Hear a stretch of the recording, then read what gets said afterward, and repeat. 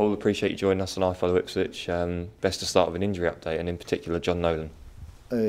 Nolo's okay. He's back, so which is good for us because he's been playing really well. Yeah, so that's a good sign. Anyone else sort of on the fringe, or are they slightly longer term? No, the lads are still out. They're still longer term, and but they're doing well. They're doing a lot better. So hopefully next few weeks we'll get them back. And although Nolo was missing for the Blackpool trip, showed that strength in depth with Emma Hughes stepping in and playing really well. Yeah, no, it did. Again, we're still doing the bare bones of picking a squad, but the Emir come in, done well. So yeah, but Nolo coming back is a big plus for us. How much does a win and a performance really get you going for the week, the training? You know, how was the mood in camp? Well, you try and keep it the same, whether you win, lose or draw. You try and keep it the same. You try and not go too high when you're winning, not too low when you lose. So, but it's a strange situation with the way the pandemic is and everything. So we just try and keep it the same, and we've made a good start. The lads have said you do try and stay grounded, but you have to celebrate those wins, don't you? It's still a statement win, going somewhere and putting 4 goals past the team. Winning is the greatest thing, and if you play well and you do win, great. If you win and you don't play well, okay. But winning is the main thing in football, and we've started the season really well. Lads are playing with a lot of confidence, and we're going to try and win again. Off the pitch, we've seen a few developments with Project Big Picture. Yeah. What are your thoughts on that? That's basically been scrapped. Yeah, well, I said the other day, there's too much controversial things for me going around to make that work, and I couldn't see a clear answer to it or the right way to do it.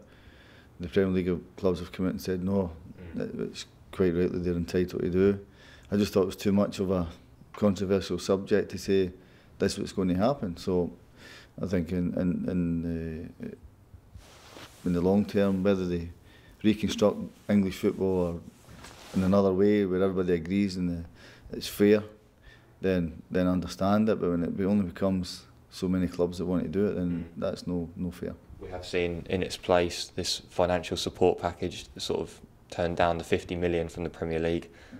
What are your thoughts on that one? It's kind of up in the air. Is it just one that needs looking at in great detail?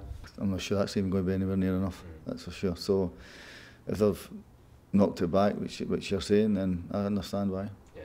But is it one where there might be positives and negatives, and you just think they need to study the sort of situation further, come up with a decision eventually?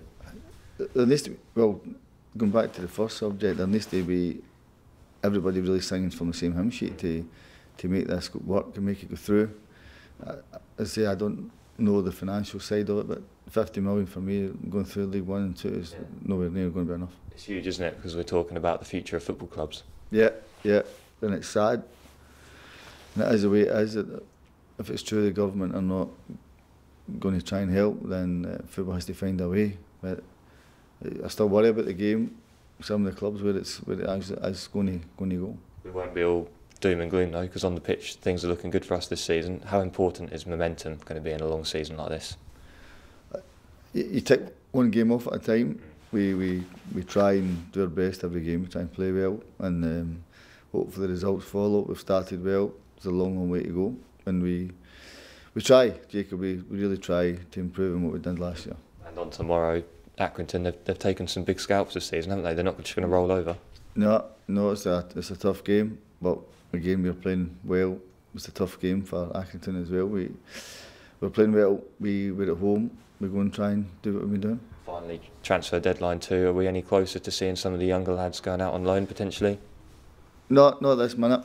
And that's the status quo right across the board at the minute. At the minute we can't let the kids out because we need them ourselves. And just to clarify, the club is in a position where it's unlikely there'll be any sort of more permanent signings, either going or coming. It looks like that at the minute. I don't think we'll do anything. We're at that limit anyway, so no, we won't be doing anything. Yeah.